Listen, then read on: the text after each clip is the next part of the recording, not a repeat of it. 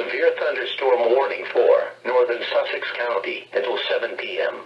At 5:57 p.m., National Weather Service Doppler radar indicated a severe thunderstorm. The storm was near Pexpond, moving east at 40 miles per hour. This storm is capable of producing damaging winds up to 60 miles per hour.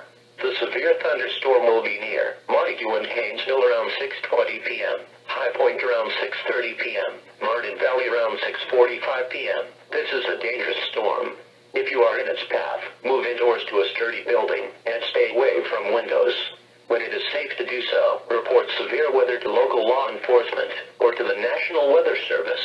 Repeating, a severe thunderstorm warning has been issued until 7 p.m. for the following counties: Sussex, New Jersey,